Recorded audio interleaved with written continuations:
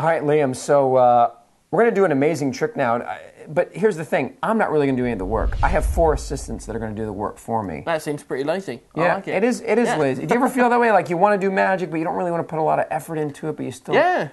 All the time. Man, I feel like that about every activity in life. Basically.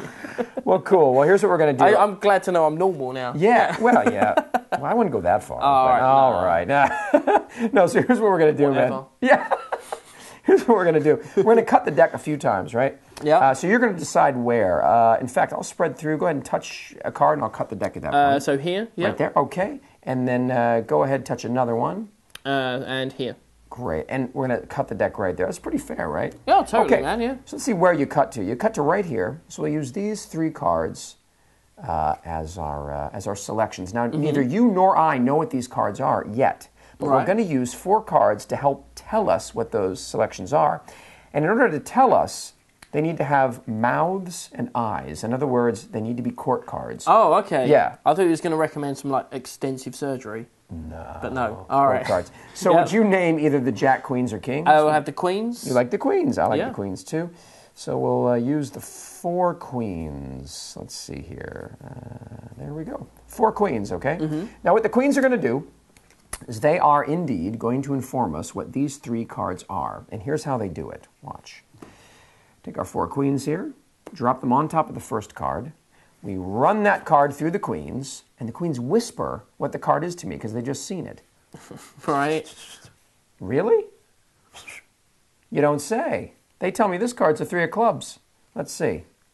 Oh, lo and behold, it is the 3 of clubs. Wow, Nice. I told you they can see all these things. It's kind of it's a bit strange, but bear with me. It's very interesting.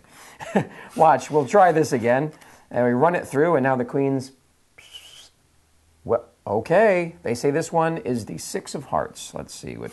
It is indeed the 6 of hearts. Like I said, they almost never miss. All right. Very good eyesight, these Queens, don't they? They almost never miss. Yeah, almost never miss.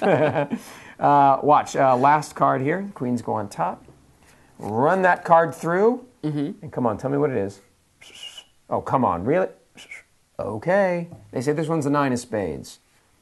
Oh, it is the 9 of spades. Excellent. I'm so impressed with these Queens right now. Yeah. But here's the thing. They got one more trick that they do really well. In fact, one Queen in particular is really, really good. The Queen of Spades. She has the best trick of all. Right. Watch, I'll show you what that trick is. If we take the Queen of Spades, wave it over the other Queens, and then just tap these other cards right here, then suddenly the selections jump into my hand. So that gives me the 3, the 6, and the 9. Nice. But that's not even the best trick of all. Because the best trick of all is when that Queen turns herself and all of her friends into the Ace of Clubs, Ace of Diamonds, Ace of Spades, and the That's Ace nice, man. of Hearts. That is killer.